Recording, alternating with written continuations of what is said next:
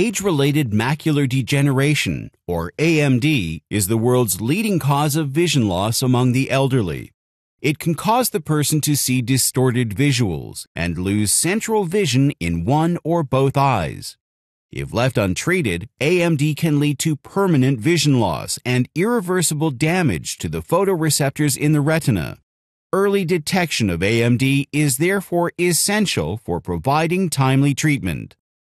Fundus photography is a widely available tool that can detect AMD, but it is time-consuming and depends on the experience of expert medical professionals. To address these issues, the Automatic Detection Challenge on Age-Related Macular Degeneration, ATOM Challenge, was set up as a satellite event of the ISBI 2020 conference. It was broken down into 4 tasks covering the key aspects of detecting and characterizing AMD from a dataset of 1,200 fundus images. Out of the 11 participating teams, the team from National Tsing Hua University, NCKU, proposed the 4th best ranking model for the early detection of AMD.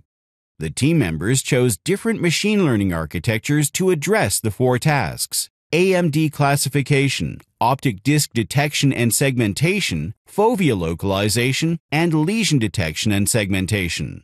The standout architecture was for the fovea localization task. For this, a multiple blocks regression strategy was used, which involved dividing the fundus image into multiple blocks, after which each block was one-hot encoded. The proposed model's performance is comparable to the other state-of-the-art models while being extremely lightweight. It can be integrated into hardware which can be standardized in all clinics, making real-time AMD detection easier and reducing the efforts of doctors.